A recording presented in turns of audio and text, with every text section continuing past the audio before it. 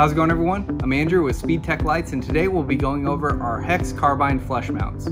So we offer these units in our Floodlight optics or our Spotlight optics, and then you'll see that you get your included flush mount flange going to your cables here, where you'll have your positive and your ground.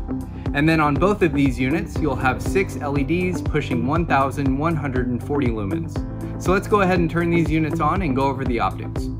So here is our Floodlight model with all Floodlight optics, giving you that wide spread coming off of your flush mount.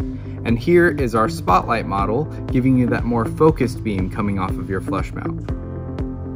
Now another option you'll see is our surface mount angle flange. And this is meant to mount to the back of your light, so then you're able to mount your work light at an angle if you would like to as well. When it comes to wiring your carbine, we offer our optional on-off switch here, which is a standard on-off toggle switch, or we offer our wireless relay here. And with our wireless relay, you'll also get your on-off switch, and then you'll get your wireless remote. Now with your wireless remote, you have your on-off buttons here, and then you do have a couple flash patterns you can activate off of your wireless remote switch here.